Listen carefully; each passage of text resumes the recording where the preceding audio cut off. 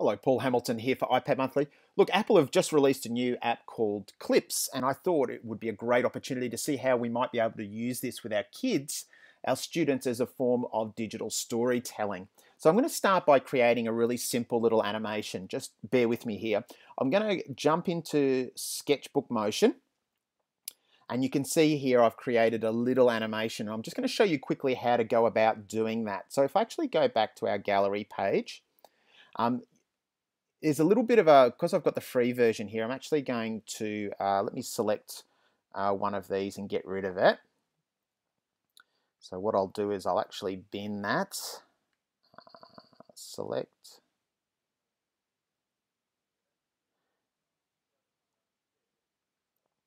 gallery, select. I'll select that one and just bin it, just so that we can actually have a look at how to do this. So this is a great little app. Let's jump in here, create a new scene. I'll go with the cloudy one here. At the top, there's a little kind of box here that has a little square. So I'm actually going to import to layer. And what I'm going to do is actually bring in one of my little PNG files. So if I go to camera roll, I think I've got a little, if I scroll through here, let's see if that's the one. Yes. Yep, that's it. I might make it a bit smaller. Say place. Because that's a PNG file too, you can see that it actually looks really great. It doesn't have that white box around it as well. And all we're going to do is animate. So I'm going to press the animate button, and I might go with Beeline. And what I can do with Beeline is basically put the area that I actually want it through. So you can see there it actually is going to the area. And I can actually probably just do a little pivot with it. I might just do a little pivot, just so that it moves a little bit and is a little bit more realistic as it goes through.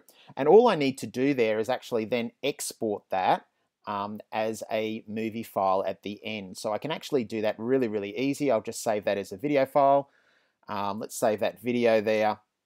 It might take a little while to do. And what we're going to use is actually use that in a clip in Apple's new Clips app, and see how we can actually create this narrative or some sort of multimedia presentation as we go along. So it's almost finished there, and I'm just going to pause the video so that we can actually go into the Clips app.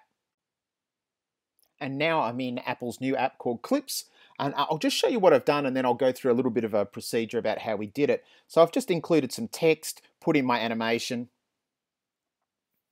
and you can put in some music in the background and put some narration there if you want to, but it's very, very easy to use. And you can see there I've got my little animation there, and I've got some little text in there as well.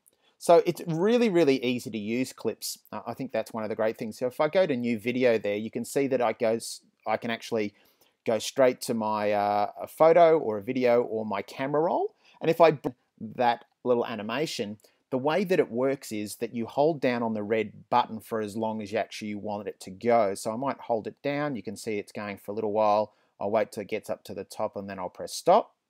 And what you can do there is obviously press on your picture, and you can add a whole lot of different things that actually come up. So you might be able to put on some text and do some different things. You might put in a filter, which is really, really nice to do if you're actually doing videos. You can clip it, you can put in sound and do some other things. So this is just a really great way of kids with a free app creating some digital storytelling, and also using some of our other apps that we've actually used in the past as well.